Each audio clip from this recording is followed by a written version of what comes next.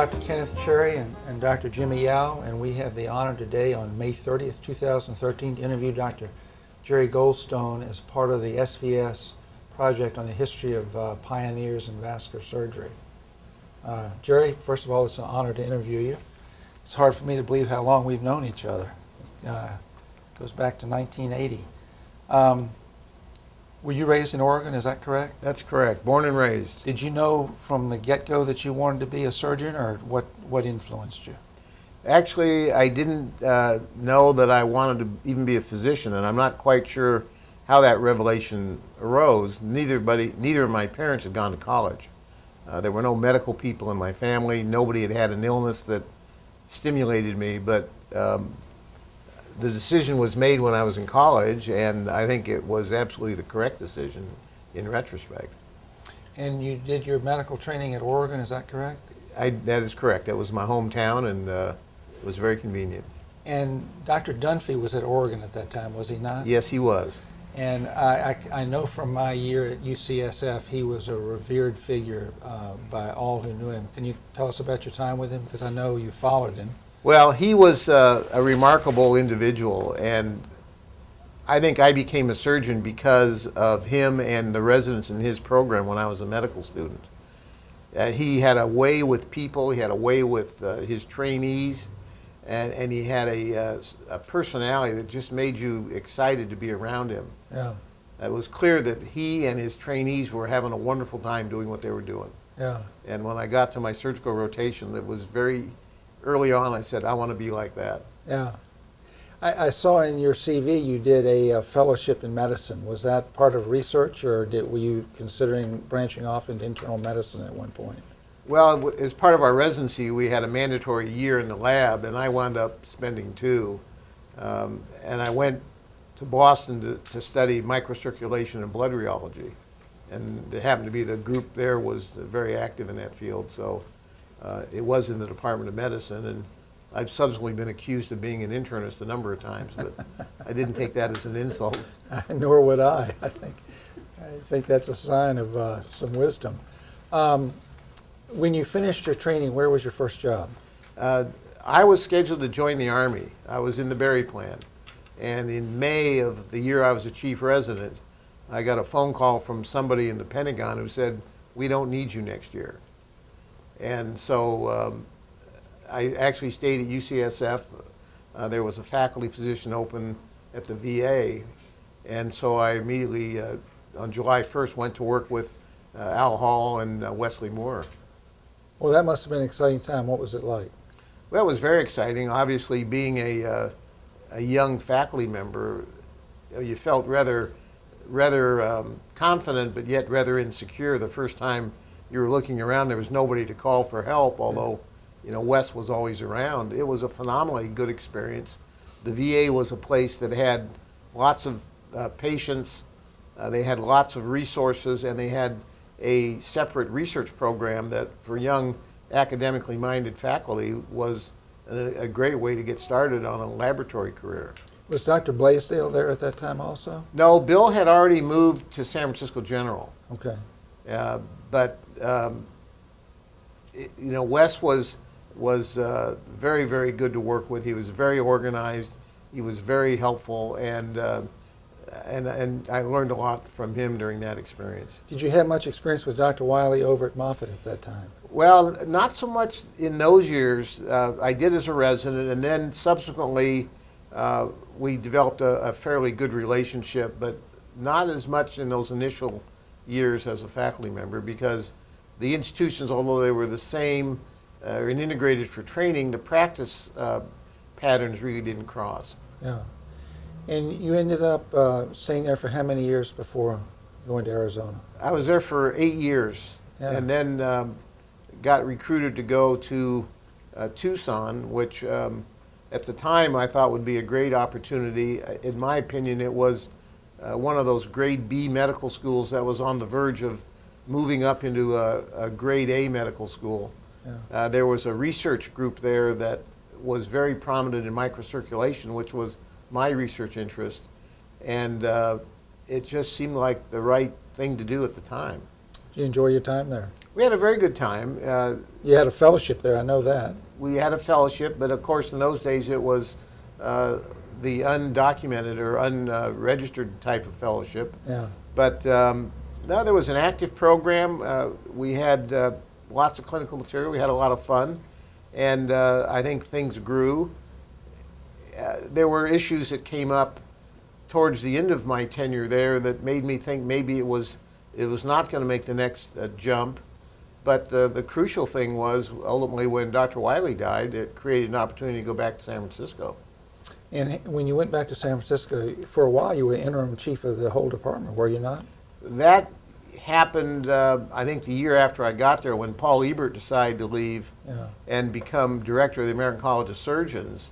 I was asked by Rudy Schmidt, who was the dean in those days, to run the department for a year. Yeah. How many years were you chief out there in San Francisco?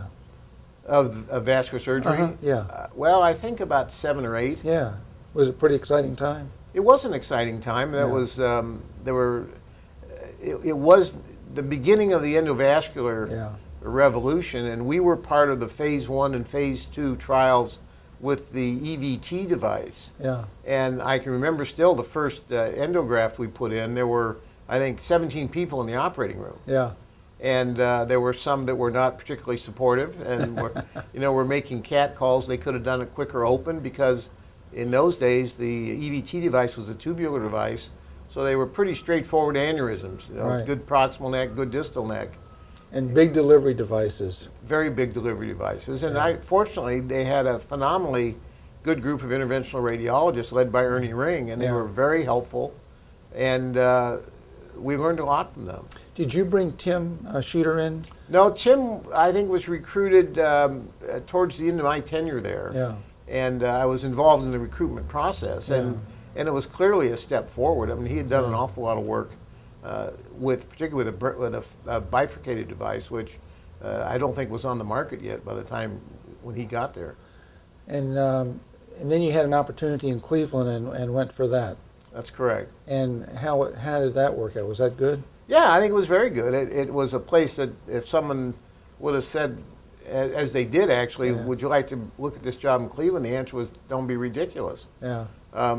But things change in institutions, and I thought it was an opportunity to do some things, particularly in the area of outcome stuff. And in my presidential address, I talked about quality improvement and that sort of thing, and they had a group there that seemed to be very interested in that.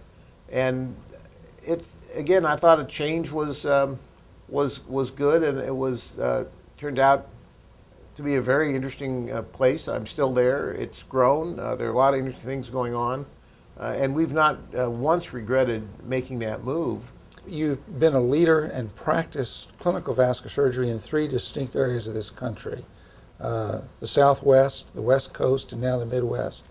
Are the patient populations different? Are the practice patterns different in your mind? Are there any distinctions that come to mind? Well, I think the times have changed, and so it may be more of function of the different times rather than the different patient populations. I think one thing about Cleveland is there's a very high incidence of obesity. So there are way more obese patients there than I saw anywhere else. In Cleveland, there are patients with chronic visceral ischemia who are obese, which is contrary to anything you read. Yeah, Jeb Hallett, this is egotistical, and I apologize, loves to quote me when they talk about obese patients with chronic mesenteric ischemia. He said, well, Ken Cherry says, if they're still obese, they haven't had it long enough. So Probably there you true. go. Probably true. Yeah. When you look at your career, what are the things you're proudest of? I mean, the things that you think, I mean, you've authored so many articles. You're an honorary fellow of the Royal College of Surgeons from Edinburgh. What are the things that you're proudest of as you look back at your career, which really has spanned both the high point of the open era and now the endovascular era? Well, I think the things that I will probably think most fondly about are the influence on younger people. Yeah. And I think I've had 51 fellows now that I've been involved with their training, and I think watching those people grow and mature into successful practitioners and leaders has been an extraordinary sense of, I'm not sure accomplishment's the right word, but I guess pride is the word. And I think that's been really the thing that is most interesting and gratifying. And the other is, I think I've been a person who can bring people together, and I've had a lot of opportunities to work in groups and committees, and a lot of them have been interdisciplinary or intersocietal, and avoid a lot of the rancor and try to get common agreements and people to alter their rigid positions into ones that are less rigid and more conciliatory and moderating. When you look at, you talk about training your fellows and the pride of that, and obviously our training paradigms have changed considerably. We've had an endovascular revolution. We've also had the 80-hour work week and all that that entails. And you have been on the RRC. Do you have any views about where we're going with the training of our fellows and what we can do to preserve the open skills that people like you develop through the years, so that not only we maintain them but actually advance them rather than see them languish and die? I think there are many challenges in our educational systems at the moment. There's clearly more to learn. Our field has obviously grown exponentially in all the different things we're doing. We were really, again, the endovascular practice is a totally new thing for us in the last 10 years. The diagnostic, not only just ultrasound, but all the imaging modalities that we now use so intimately. And so there's way more to learn. It seems like there's less time in which to learn it. And I think those present real challenges. The 80-hour work week is something that was mandated. I was on the RRC when it was instituted. Nobody seemed to like it from the surgical RRC, but it was mandated from the ACGME. I think everybody's accepted. I think it's unlikely it'll ever change. And those that point out the fact that there's not been a single documented bit of evidence that it's actually improved patient safety point out that the reason that's so is because we haven't shortened the work week enough. I just don't see how it's possible to adequately train people to do what we do in less time. So I think we're going to be stuck with it, and we're going to have to be creative in finding ways of improving the education within that framework. As far as the open skills, it's interesting that even those who and you asked about the 5-year program, and one of the sort of upfront criticisms of the 5-year program was, well, the residents aren't going to really develop enough open surgical skills because they're going to only have, quote, 2 years of core surgery. But open surgery in terms of general surgery isn't what it used to be either. It's largely being replaced by laparoscopic surgery. And I've seen any number of general surgeons now that are laparoscopic specialists who are seemingly afraid to do major open abdominal operations. Or they'll do everything they can, it seems, to avoid making a big incision in the abdomen. So, and I think the same is happening in vascular surgery. So I don't know, and I don't think simulators are going to solve that problem. I think simulators are very effective at learning core skills. I think endovascular stuff is ideally suited for simulators because you can really simulate with the fluoroscopic images. You don't, and some of them even have haptic feedback, so you can tell if you're pushing against something. I think it's a little bit more difficult to simulate open surgery, and there are ways of getting around some of the things. You can use cadavers, I think, for difficult exposures. Cadavers don't bleed, so it's not quite as good. And I think what's going to happen is, I think there are going to be specialized centers that people that can go and learn perhaps from places where they accumulate large volume of complex cases. Do you think that there will end up being postgraduate fellowships in aortic surgery and aortic branch surgery, things like that, or?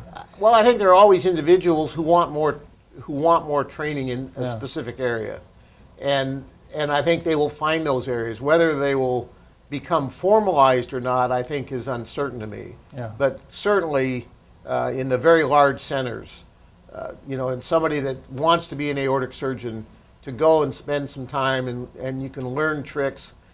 We had one of our cardiac surgeons in San Francisco spend, I think, 3 months in Houston, and he came back. He was a very competent surgeon when he left, but he came back and basically cut his operating room time by 1/3 because of things he learned by watching some people that had done thousands of cases. Yeah. So I think there's a real opportunity for those kinds of things to enhance people's training. I don't know about the issues where if somebody, say, wanted to come to your aortic center and become highly skilled at some specific aortic thing, where the opportunity for them to actually participate in those kinds of cases because of credentialing and licensing and malpractice may be somewhat limited. And the necessity to train the people you have contracted to train already. Yeah, but again, that's where the very high volume centers will likely be able to provide those kinds of experiences. Jimmy, you had some questions that you wanted to ask. Yeah,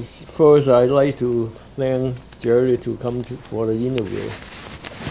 You are one of the leaders in vascular surgery, so we are going to learn something from you. I read your presidential address. It's very well written. You seem to have a great admiration for Sony company. You know, Sony, a couple days ago in New York Times, saying they are losing so much money, they might split the company. They are not really doing that well. Are you still a great admirer for the company? Well, I was an admirer for the way Sony went about their business in the early days. I'm not sure I even had a Sony product when I wrote that talk, but they were known as a company that made products that were very good and that were on the leading edge, and they practiced this continuous quality improvement, or little by little they kept improving things. So I don't know what's happened to Sony at the moment, but I think in the 60s and 70s and 80s they were a model company. They made outstanding devices, and the way they went about it was a paradigm, not a paradigm, but it was a metaphor for how I thought we could manage healthcare things by managing the processes of care that we are engaged in. Maybe we should replace with Apple and Google. Well, Apple's getting in a little bit of trouble these days too, and Google's become a controversial company in many ways. Well, Jerry, the other questions I have is about American Board of Vascular Surgery. I have been involved in all these interviews for 56 interviews now.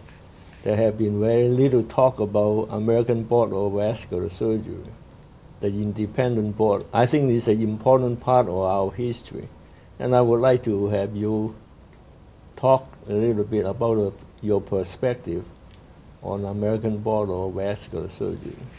Well, I think the American Board of Vascular Surgery was a bold step. At that time in the leadership group, there were lots of areas of discontent with the current political situation involving the American Board of Surgery and relationship with vascular surgery as an entity with the American Board of Surgery. And I think everybody probably would have agreed on our side that we had no control and very little input into, for example, the vascular qualifying examinations, the vascular certificates, the vascular training programs, and there was this sense that everything was being dictated by the ABS, which was largely general surgeon controlled. And so we had many meetings at the time, I think, with Wally Ritchie, who was the director of the ABS, and some other people and tried to negotiate certain changes, and essentially not much was happening. And what Wally kept saying is that, well, the directors said no, or the directors don't want to do this. And finally, one day, the idea was hatched that maybe we ought to just form an independent board. And so at a meeting of eight of us, and I don't remember exactly, it was the presidents, past presidents, I think secretaries and past secretaries of the then two societies, we met at the American Airlines Club in Chicago at O'Hare International Airport and agreed to incorporate the American Board of Vascular Surgery. That was in mid-September, and we also agreed that we would say nothing about it to anybody until the American College of Surgeons meeting that was going to be held in October in San Francisco. And the reason was they wanted to notify the appropriate, high-level people in the board and the college that this was going to happen, so they didn't read about it in the newspaper. And as you know, it turned out to be a very contentious and divisive event for our specialty. There were many people in the organization that felt very strongly that we should separate from the American Board of Surgery, and there were, I suppose, an equal number of people who felt strongly that we should work within the American Board of Surgery. Even though there were two large surveys of the membership, and I think 75% said we should form an independent board. But unfortunately, it got politicized, and I think really damaged a lot of friendships and a lot of the collegiality for which I think vascular surgery was known. I mean, we used to have, wonderful meetings and wonderful relationships, and everybody got along, and it really created some very, very unfriendly situations.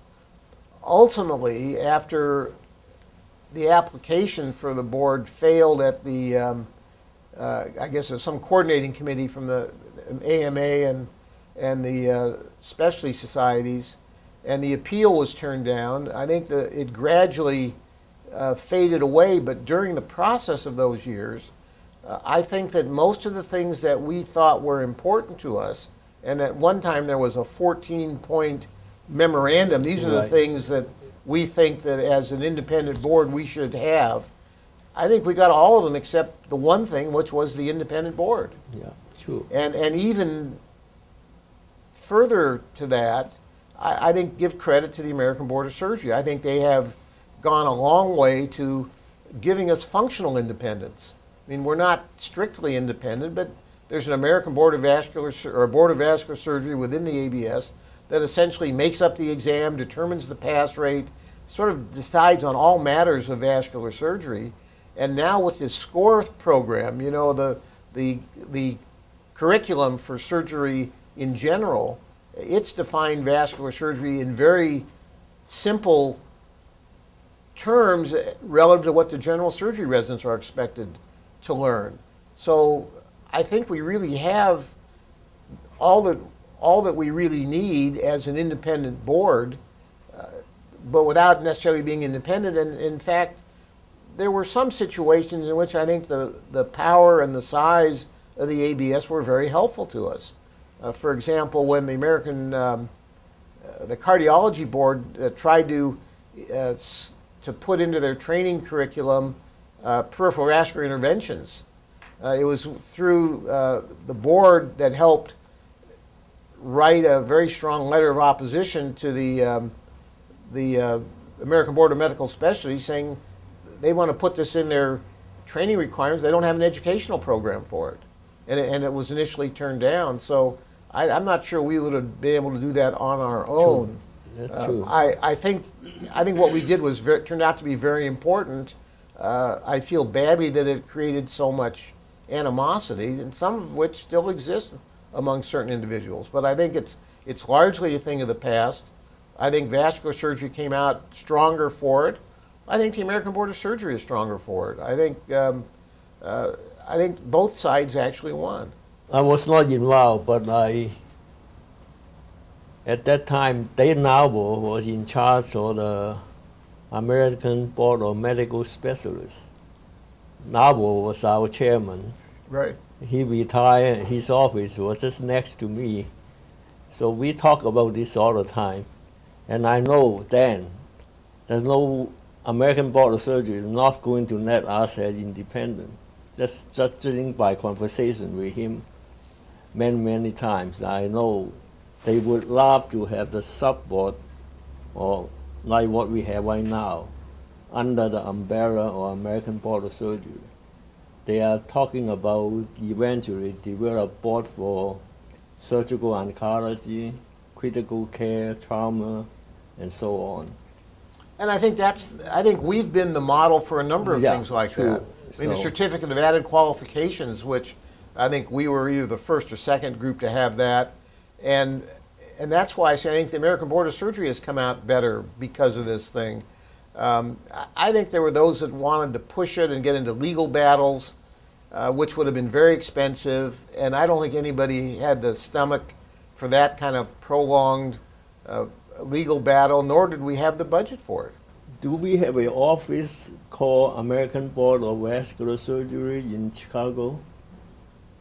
A real office? Well, I don't think there's any such office in Chicago. I was told there was an office there. I'm not aware of that. You mean back when the debate was going on? Yeah, I was told there was an office and there's a consultant was hired. Well, there was a consultant, and I forgot the gentleman's name, but yeah. And he may have had an office in Chicago. I'm going to ask Jim Stanley about it. He would know. I always curious about how much money the society has spent on this American Board of Vascular Surgery. Well, all the money, of course, came from the SVS, and the irony was that in some of these debates, it was a lot of the SVS leadership that were on the side of not having an independent board, but yet they were funding the process of trying to develop an independent board. I was told there was an office. Have you heard about it, Ken? At the time, I did hear that there was an office, but I don't know. Well, but it may be, I'm trying to remember the gentleman's name, and it may be that, and he had been, I think he'd been the executive director of the American Board of Emergency Medicine when it became its own independent board. And I suppose he could have had his own office. Maybe he's a consultant, and you know, it's like these offshore banks in the Cayman Islands. It's just a mailbox, but your address is the Cayman Islands. So the American Board of Vascular Surgery might have had an address in Chicago, but I don't think there was ever any real office-type activities that were occurring there other than what was going through the group. And I think it's probably fine that it's now a part of our history. And I think that, as I said, I really think as a profession, we're better off because of the arguments and the debates and the changes that occurred. And I think the board is much stronger. True. Let's change the subject. One of the other issues that I didn't see a lot talk about is a woman in surgery. You know, 40% of our medical students are female now. There will be more and more female going into surgery. What we should do to help the female to go through surgery with family, marriage, pregnancy, and all this. You have any suggestions or any recommendations what we need to do? Yeah, well, first of all, half the class or more medical school classes are now women. And I think we ought to recruit them just like we recruit everybody else. They're phenomenal women, just like they're phenomenal men in the younger populations that are coming through school. I think I've trained 8 female fellows, probably more than anybody else. I have a woman fellow starting in July and another one we just matched for the following year. So I've had a fair experience with women fellows, and they're certainly comparable to the men. There are some separate issues. There are issues that I haven't really had to deal with yet in the women that I've trained, but the woman who's starting in July has a family. and her husband's, I think, a thoracic resident. So I don't know what's going to come up, but I think we have to be flexible and we have to be understanding. I mean, it's a fact of life. There are women that I think excel in our profession.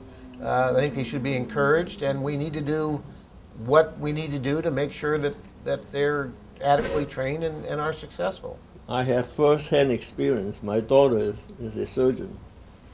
I can see how she went through all these problems with. She has three kids. To bring up 3 kids plus all the things that she had to do. So I can remember one year at UCSF, I think 5 of the 6 categorical interns were women. This year at the University of Virginia, 3 of our 4 chief residents are women. And the comment that typically was made was, well, you know, the women have got to be better than the men to get selected, but these 5 were better. I mean, they were phenomenal. And so I've, you know, for my money, the women and the men are interchangeable. I mean, I think that there are, and I agree with you entirely. When I was at Mayo Clinic, I hired 2 staff members, and our youngest staff member at Virginia is a woman. There are, and you have to be careful because you don't want to sound patronizing at all, but my partner faces problems that I never had to face, you know, about child care and the child needing their mother and things like that. And so she works harder to do the things that she does than I ever did when I was at that comparable stage. And you have to recognize that, and like you say, somehow help ameliorate it. Yeah, I mean, I agree. I think that being a mother is an extraordinarily challenging job, and you know, we've all had children, but I think it's different being the mother, and so we just have to be willing to accept it and learn to deal with it. the other area is the demographic changes. You know, in our medical school, close to 50% of the students are Asians. And our patient population are changing, and more non-Americans are coming into the country through all sort of things. So, to me, our society need to start, you know, do some planning about all the demographic changes, the woman issue, the Asian populations, and the Latin American populations coming in. The disease pattern may be different. I think it's a very challenging situation in that regard because, as you said, not only are the disease patterns perhaps different, but their social mores are different and their customs are different. And we just have to learn to deal with them. A big issue at the most practical level is how do you communicate with some of these people that, for example, in the West Coast, there are people with Asian languages of which there very few people can understand them. And I personally think that being able to communicate with patients is a fundamental attribute of physicians. And there are more mistakes being made, in my opinion, because we don't get the right history, or we don't get the right information from the feedback from the patient, or we don't interpret it correctly. And I think it's largely, or some of it is patient related, but some of it's physician related. I think and we have a lot of non-English speaking physicians, non-native English speaking physicians in this country. I think we have an obligation to make sure that they can communicate effectively. So I think it's going to affect all aspects of our life in this country. Obviously, healthcare is a very high concern because of the implications. But I think we just have to learn to be very adaptable and very broad thinking in how we approach this. Perhaps a continuation of that, or perhaps a change of topic. Do you have any, and this is really not a fair question at all, do you have any idea of how the so-called Obamacare is going to affect us as vascular surgeons? Any concrete thoughts about where we'll be going with Medicare payments and things like that? First of all, I will confess I've not read the Obamacare legislation. Nor did the people who wrote it. Which puts me in a large majority. Yeah. I really don't know what is actually going to happen. Yeah. My sense is, though, that for all physicians, except perhaps primary care people, our level of compensation is going to go down. I don't think the country is going to want to afford to pay for a lot of the things that we're going to be asked to do. So we're easy targets, in my opinion, and other than that, I can't really comment. I guess my overall impression is it's not going to be good for us. You know, I was told, and I don't have the facts, that this year, for the first time, the number of female applicants to med school had peaked and was actually going down now. You know, and in the past, people have said that these societal changes to medicine, in which men were not applying to med school at the same frequency they were before, were being offset by female applicants. But now I'm told by people that know far more than I that that may not be the case any longer, that all applications may start to tail off a bit. Well, I don't know the numbers, but I do know that the number of applications to medical school this year was still higher than it had been. So people are still applying to medical school, and I suppose you could argue, you know, for altruistic reasons, they're doing it because they want to be physicians and help others. I think they're going to be challenging times. Jerry, you know, we have the 05 program now. So the 05 program. How we evaluate them when they finish? How do we evaluate they are really just as good as the 5 and 2 program? Well, I think it's a question that everybody has struggled with. Nobody knows. I think there have been two people that have finished the 05 programs, to my knowledge. I think it's a giant experiment. I think it's up to the programs to try to make sure that the trainees are as good as they possibly can be. When you think about it, all of the vascular training programs require 3 years of training in vascular surgery. Even the 5 and 2, you had to have somewhere in that 5 years of general surgery a year that could be considered vascular. And in the 5 and 0 programs, or the 0 and 5 programs, 2 of the years are core surgery and 3 are strictly vascular. So in some ways, that experience, the vascular experience, is the same, where I think the difference is going to become is that the 05 residents are not going to have that same chief resident experience that I think is very important for a lot of reasons. You know, leadership, team management, decision making, and some of those things that I suppose they'll get those as the 5th year vascular resident. But what's going to be most difficult, I think, is for the faculty people who are used to dealing with people that have finished a 5-year general surgical curriculum to now deal with people that are right out of medical school. It's a very different educational responsibility that we have, and I think we can do it. We just have to figure out the best ways and the best means to do it. Everybody that finishes surgical training, in my opinion, is not the best they're ever going to be. I think all of us, those first few years in practice, learn things. You know, you fine-tune your skills, you develop better judgment, and you got better. So I would expect that the 05 residents are going to be in the same category. When they come out, they're not going to be finished products, but they're going to be certified as meeting some minimum standard, and they'll work with senior people. Most of them won't be independent, and they'll hone their skills and refine their judgments and figure out what they do best and what they don't do best. And you know, I would say people like me who want to sit here and say, you know, they're not going to be as well trained as I was, I would like all of us to be proven wrong. I think they will be well trained, but they'll be different. But the practice of surgery is different. So I think that they'll turn out to be very competent practitioners. Have you and Linda given any thought to what you will do in your retirement, or when you might retire? Well, retirement's coming soon. You know, at age, welcome to the group. At age 72, you can't do this forever, nor would I want to do it forever. And the better part of my spare time thinking the last year or so is what it is I want to do. I've got a lot of things I'd like to do to be active, and healthcare is the only thing I really know much about. I certainly don't feel the need to practice medicine any longer, but I'd like to be involved in maybe innovations, device development is interesting to me.